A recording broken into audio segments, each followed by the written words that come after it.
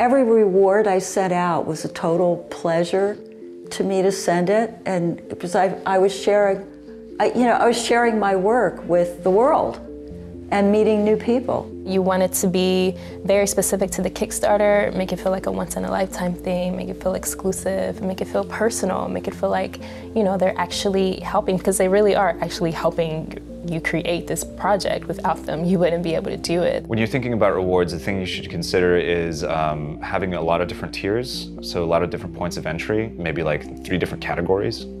So you have a digital, you have a print-based, and then you have maybe something that's non-material, like a studio visit or something like that, lessons. But for the right amount of money, I think you have to balance how much of a contribution the person is making to how much of your time you're giving back. Imagine you have like 500 prints and 600 t-shirts and whatever, and you have to get this stuff out to people. How do you do that? What do you need for that? You need packaging. You need to put the stuff in something to get it to them. Even just the amount of hours that it takes to roll posters and put them in tubes is insane. If you're going to be offering prints, order a print. You're going to have to pre-order prints and see from whom you're going to purchase them, which quality you like best, how they ship them. If you can have them shipped direct to your backers, that takes a lot of pressure off you. But then also ship the reward to yourself.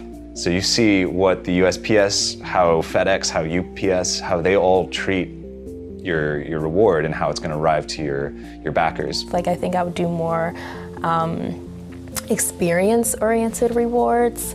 That's not just a simple piece of paper, something that is actually makes me feel closer to the backer and then feel closer to the project. Experiential rewards are pretty low maintenance when you think about it. You could have the reward price cover your transportation to be there in person, or you can invite somebody to your studio and that's an option, or you can Skype in.